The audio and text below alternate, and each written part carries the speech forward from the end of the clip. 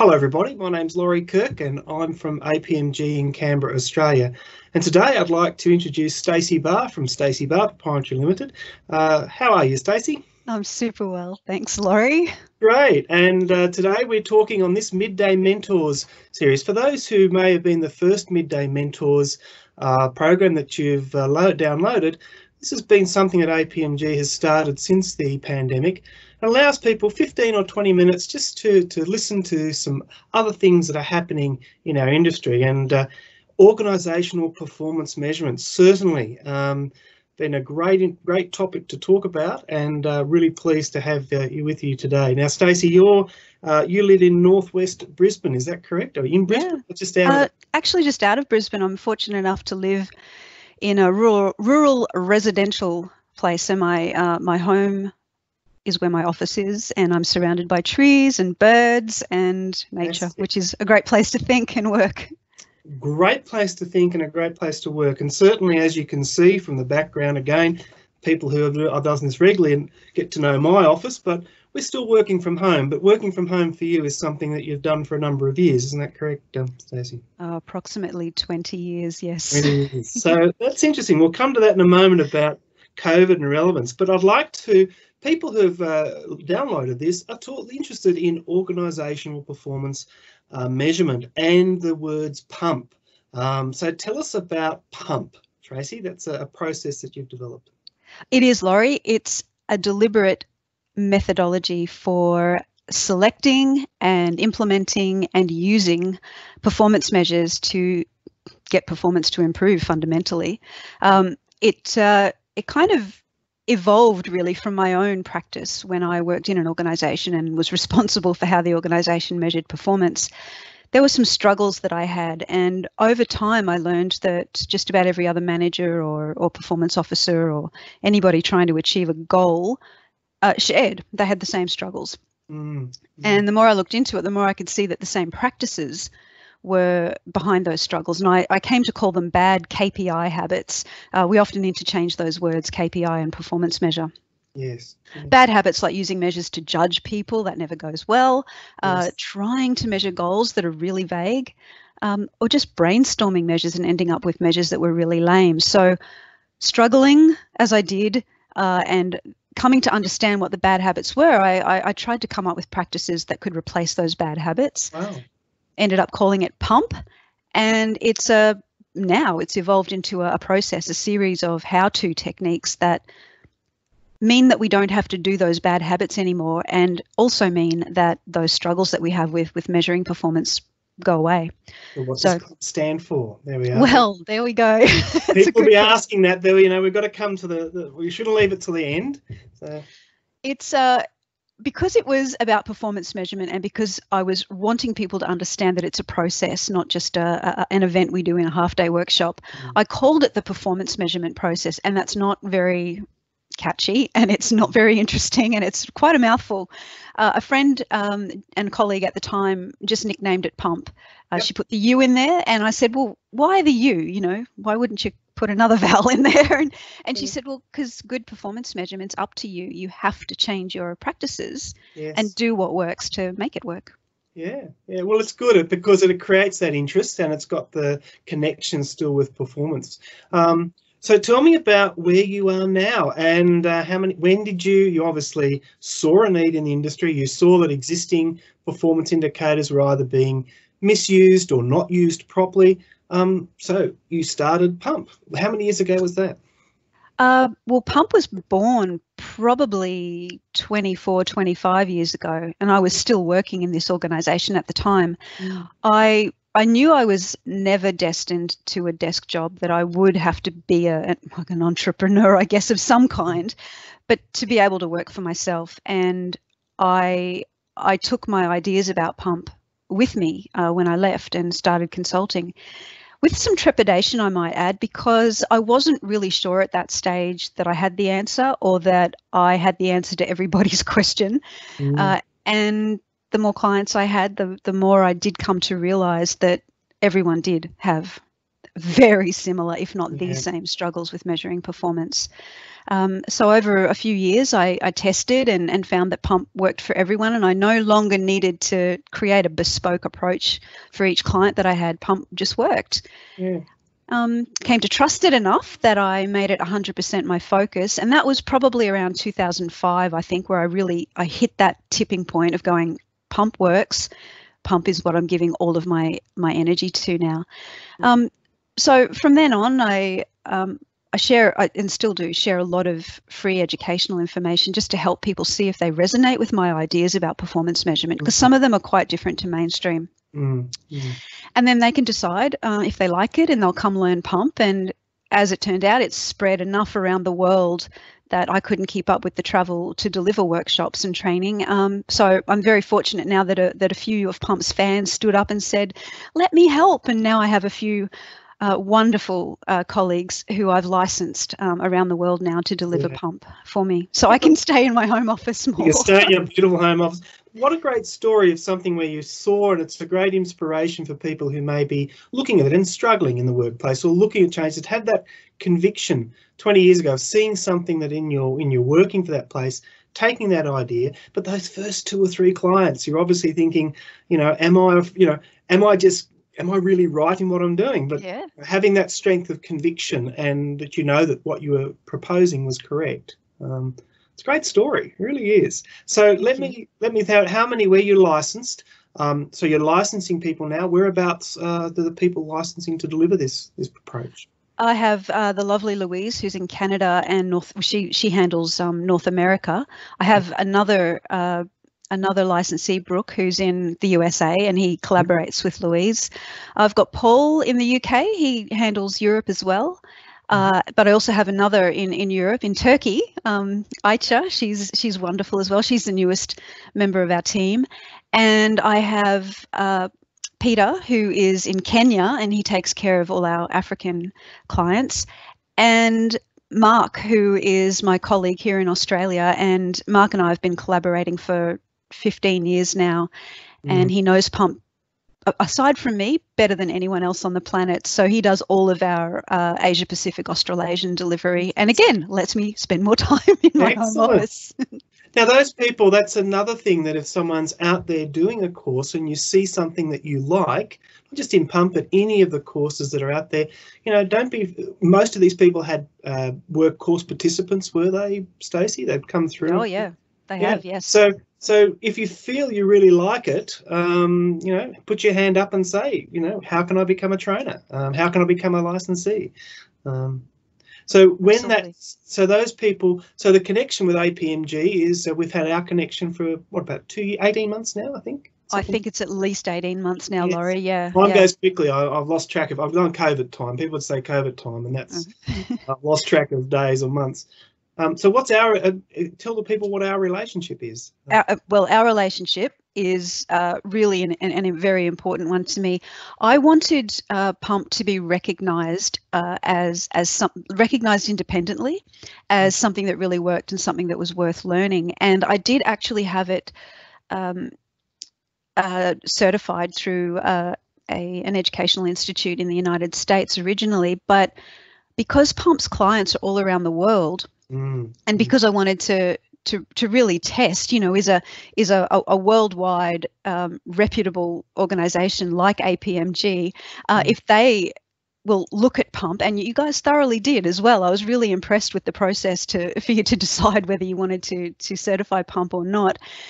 That just gives everybody the confidence that they don't have to second guess that PuMP works and that it's worthwhile, because such a great organisation like APMG is backing it and behind it, and you totally have been backing it and been behind it. And we have people every week coming through and doing the certification exam with APMG and earning their certification and sharing their digital PuMP certified badge on LinkedIn and so on. And people are really proud of that. That's something that's really taken off. And also the process of, you had a bank of exam questions, but it was also a good chance for you to review those, because we really made sure that it was you were looking at the syllabus that you had and identified some areas that were probably strengths and weaknesses. So I think there's another lesson that we learnt, that that approach that we have can help you even improve the examination that you offer. That's I remember going through that. Yeah. Absolutely. I think, to be fair, the syllabus for PuMP had been in my head up until the point that we started looking more closely at it, and creating the syllabus was exactly like you say. It was an opportunity to review not just the exam questions, but to review the content and make sure I had put enough material into the actual training course as well to uphold that rigor. So yeah, it was a really thorough and worthwhile process for sure. Well, it was also a joy to hear someone who was also keen on a syllabus. I say that I think a syllabus is great, and they look at me and they roll their eyes and say, "He lives in Canberra. He used to drive a Volvo and he likes syllabuses." So, syllabi. So, but seriously, a good syllabus is exactly what, if it's written well, you as a buyer, you should actually ask for the syllabus, because it's what am I going to be taught? And I'd like, if I'm going to spend money and resources and time going into a course, I would like to know what I'm buying and what's the expected outcome. So I think we struck a chord, didn't we, about performance and syllabus and work from there. So sure. My other message take home for anyone listening is, don't be frightened to ask for the syllabus of a course, because you should have a look at what you're going to be taught or want to share. Indeed. So now, coming to this interesting period, I refuse to say the new normal. I'm not going to say that anymore, but it's a change. How is performance management, organisational performance management, in this era of COVID? 2020, the year that continues to give. In all the ways we didn't expect. I know, it continues to give. Yeah.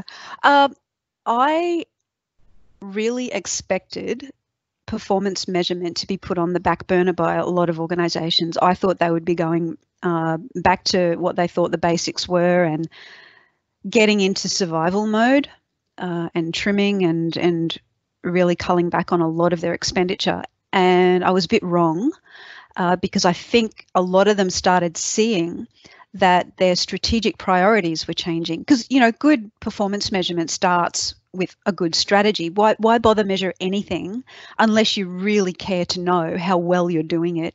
And how well you're doing it matters when the result is a really important one. So the results or goals that organisations have shifted because their business environment has shifted, COVID or something else.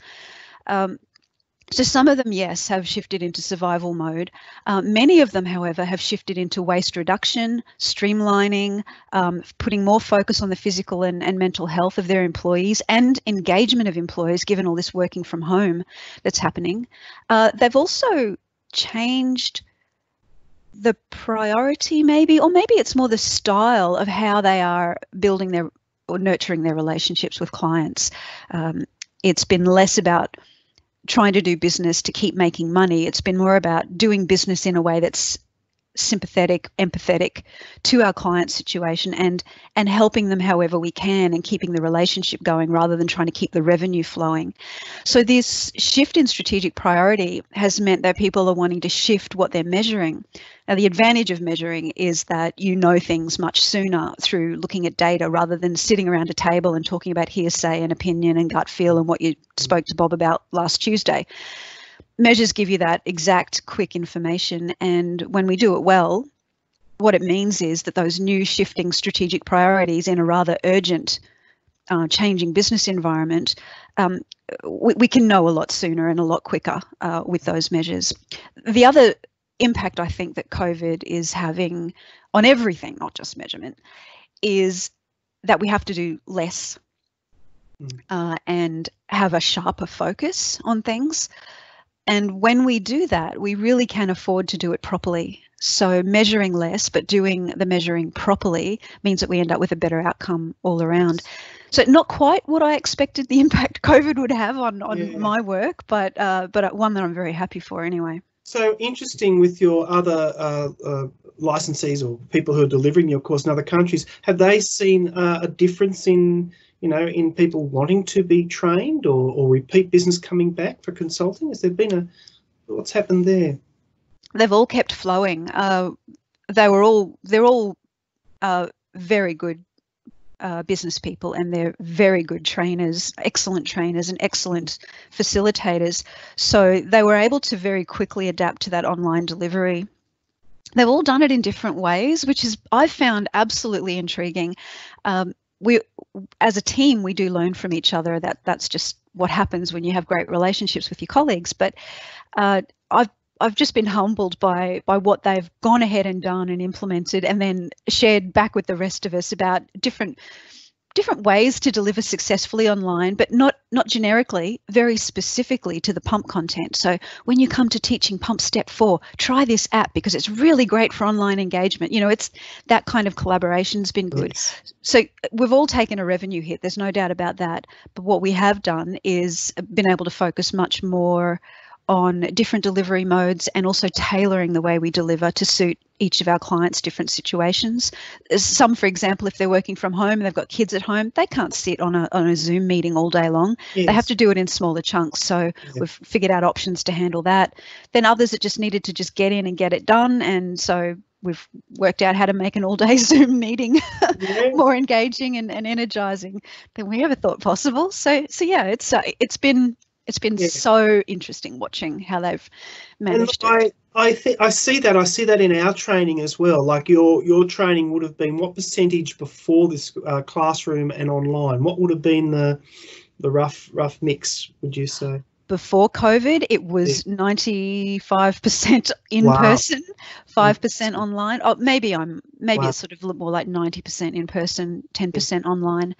But I've been doing online delivery not just for the PuMP training, but I often do free webcasts and things like that. So I've always done some form of online delivery and have been very comfortable with it.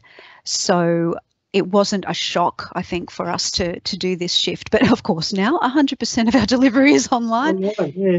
And I don't know about you, Lawrie, and what you're learning from your colleagues, but I'm thinking that we'll, if before it was like 90-10, I'm expecting that we could be 50-50 after COVID with our in-person versus online delivery. Look, and we are seeing that, and we're seeing an interesting dynamic emerging, that people are keen to get back to the classroom. But I think you'll find that they'll be going back to the classroom will be on the client's side, because the client will say, I can take responsibility and reduce the risk. I can put nothing against the classroom provided by a training provider. Absolutely nothing. They're doing wonderful guidances, etc. But from an organisational point of view, I am seeing already an increase in in-house courses that people are doing. And then what we'll see is we may not see the standard 3-day course or 4-day course. We may see one day where you come in when everyone's in the office, and we'll do a half-day introduction session, and then we'll see the blended delivery, the medium will change, that we might do days 2 or 3 remotely and then get together in a week or 2 time to finish it. I can see that model emerging. Yeah, that's interesting. Yeah, that's been the fun thing, though, hasn't it? That it's unfolding. I don't think we could have predicted it, really. Yeah. And look, I was thinking of when you said 20 years ago starting, we were all very worried about the what was going to happen to our computers in the year 2000, and we survived that. But it was a point of change, and I think we'll look back on some of these things as a point of change, particularly. And I'm heartened to see that organisations are looking at performance measurement now more than ever. So I think it'll be another. I can see sort of if we have to map this out in your memoirs, I'd like to read those in a few years' time. We'll probably see that this was the COVID chapter that we could have. So. Yeah, tipping point for a few things, I'm sure. So what are some of the ways that this can help individuals and organisations? So we've got people that are under a lot of stress at the moment, individually and organisation. How can PuMP help people? I think probably one of the important ways that PuMP can help people is, and this is because of PuMP's focus on getting right to the core of what matters most, and that's to develop a shared purpose. In times like this, a shared purpose is really important. It's coming back to the thing that matters to all of us. For example, a social justice organisation, not-for-profit organisation, contacted me some time ago and just I didn't even know this person. She'd been one of the people that learned PuMP online on our self-paced program. So I don't meet those people. They just get in there and look after themselves. And she just wrote to me and she said, look, I need you to know this about PuMP, that what I do is I represent, and I'm an activist for people of colour in our community, and I am trying to get the police and the community to see that they have a shared goal and to focus on that. So instead of constantly, having that divisive kind of energy and tension between them, she got them into the same physical room pre-COVID and facilitated them through a couple of the PuMP techniques, which is about what is the result that we're really trying to achieve and how would we all be convinced that result was being achieved? What is the evidence? What is the performance measure that would be something that we'd all get behind? And she said it was the first collaborative conversation that they'd ever had. So I think that shared purpose is vitally important. And if she can do it in such a very heated situation, I think we can all do it within our organisations. I just might hold there. So specifically what she got from PuMP is how to develop a shared purpose and how to get those, what would people potentially from perceived different points of view, how to bring them together to something that's real and measurable. Is that? Yeah, that's it. Okay. And I think the piece of PuMP that does that, Lawrie, is that it doesn't force us. It really encourages us to use everyday clear language rather than all the weaselly vague words that we typically write our goals with.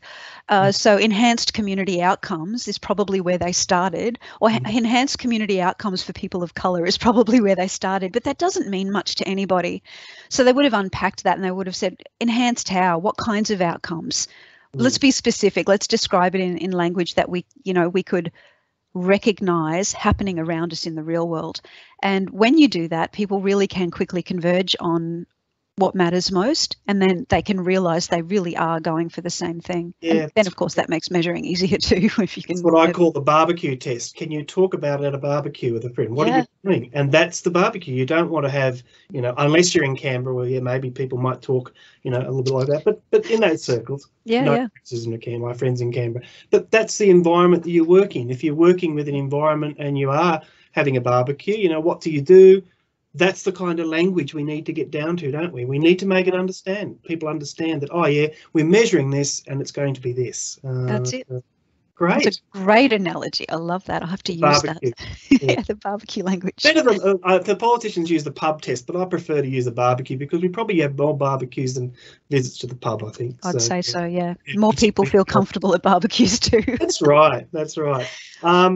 So, Stacey, organisations, I cut you off with individuals. You've seen a similar thing with organisations that have taken this on, taken this approach on? Well, yeah, there are probably a couple. Because waste reduction is becoming one of these big important things about COVID, is we just haven't got the resources to slather around willy-nilly. We really have to be careful how we spend our resources and look at the return we get from them. In the aviation sector, an organisation used PuMP to focus on waste, and one of their processes was a training process, and they realised that people who failed the training could not be given the job of flight controller. I'm pretty sure none of us wants to be in a plane where the flight controller in the tower has failed their training.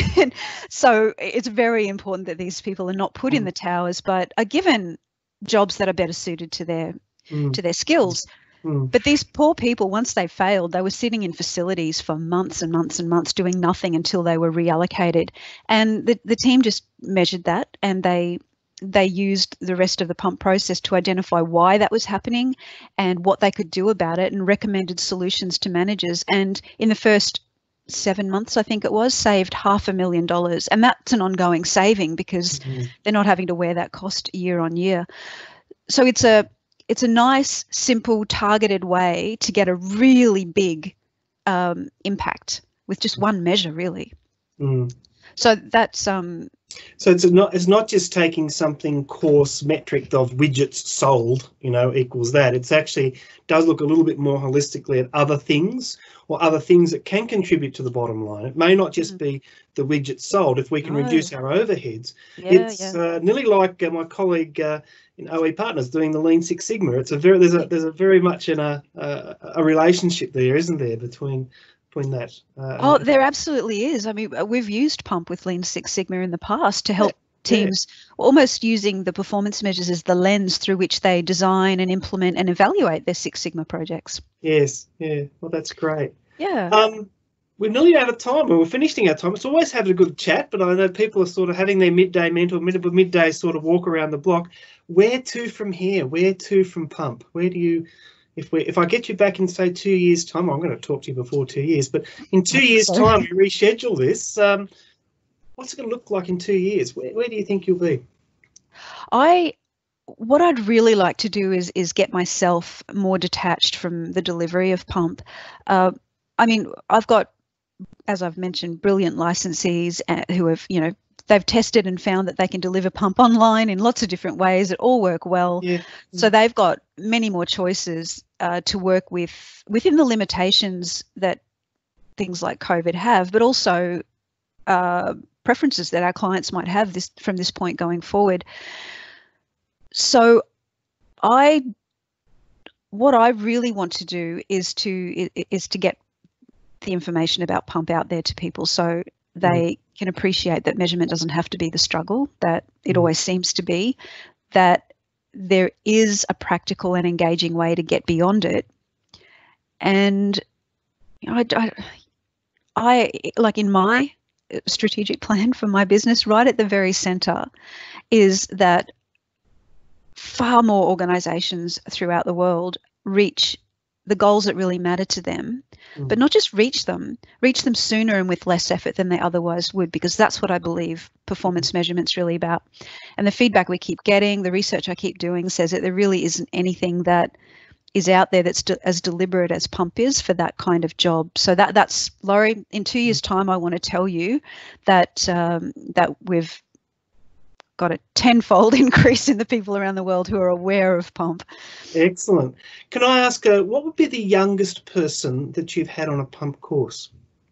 Oh, you're a tricky question. No, tricky question, sorry. But I just think the reason I want to let you think about that is I was looking at this and I was thinking, wouldn't it be nice to have a youth PuMP derivative? Because wouldn't it be nice to actually help people going when they're leaving year 12 or, where they're questioning that we already see problems in Australia about now getting into university unemployment, setting realistic goals, setting realistic performance indicators. And is it too early to learn about organisational measurement? I don't think it is. No, I know a few of my colleagues have taught university courses in business management and have found that the information about performance measurement is either lacking or it's just not right, and it's sending people down the wrong path with it. And some of them have started incorporating some of the PuMP ideas in their lectures. Like that's very minor, but I think I'm agreeing with you, Lawrie, that if we're going to leave high school and learn about how to work in organisations, how to lead organisations, measurement, the right kind of measurement, is one of the most transformational tools that we can have. It can change a culture. It can accelerate a journey toward a vision. It can demonstrate to everybody how well we're fulfilling our mission. It's a vitally important tool. So yeah, I'm with you. The final point there, I think, is also very confronting with someone who's left year 12 and left even an undergraduate who's doing holidays, and they do or even leaving university. The very first job they do, they get your professional development plan, and they roll out the KPIs, your key performance indicators. It's a different language, and I'd like to think that we could help those younger people or people coming through that understand what that culture is. So even when someone whacks the word KPI, they understand what that may mean. So maybe I think that's an area that I might sort of work with you on the next 2 years. So. Look forward to chatting about it. Thanks for your time. Ladies and gentlemen, who's listened to this particular podcast, the details of PuMP are certainly on the links that we're having here as well.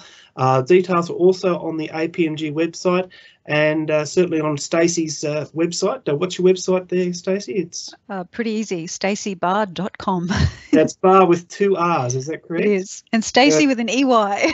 Stacey with an EY and Barr's with 2 R's. Look, and I think you'll go on there. There's a wealth of information, and thank you very much for your time today, Stacey. Always a pleasure chatting with you, Lawrie. Thank you.